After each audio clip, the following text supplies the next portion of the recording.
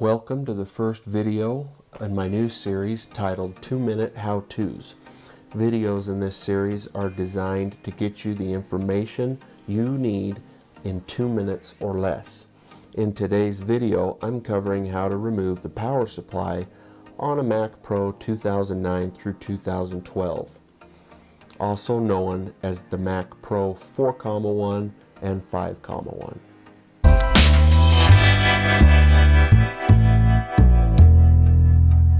This is a Mac Pro 2010 5,1 that I purchased as a part of a lot of 29 Apple computers that I bought down in California. If you missed that video, I'll link to it above right now. But let's get in. This is a broken one, and so I'm actually parting it out and selling the parts online. So I'm going to show you guys how to take the power supply out of a Mac Pro 4,1 or 5,1, the 2009 to 2012. They're all pretty much the same body style, and when dealing with the power supply, the process is the same between the two models.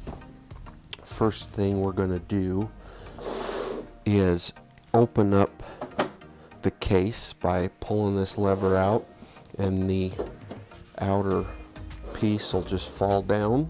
Now we need to slide the optical drive tray out. This one doesn't have an optical drive in it, but as you're pulling it out, if you have a CD drive or tray, you'll need to grab the cables from behind and unplug your optical drive. So now that that is out, we need to unscrew those two screws using a Phillips screwdriver.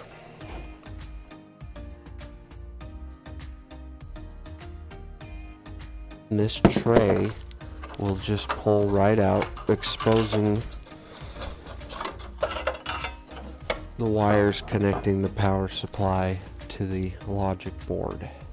We can just unplug the power supply, but before we slide out the actual power supply unit, there are 4 screws underneath the power supply that we need to pull out.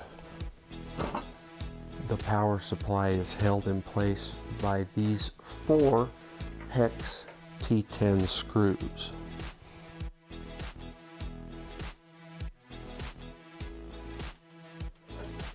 Once you've removed those 4 screws, you can go ahead and sit the Mac Pro upright and gently begin to slide it out.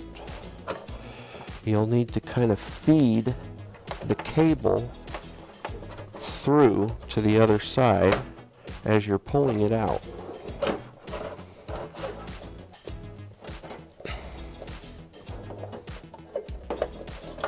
Then you're able to break the power supply free from the Mac Pro.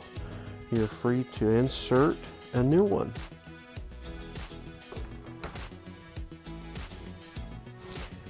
Thank you for watching the first video in the new 2-Minute How-To series.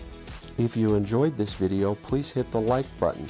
To see more videos like this that are 2 minutes or less, hit the subscribe button and turn the notifications on. And I can't wait to see you guys next time.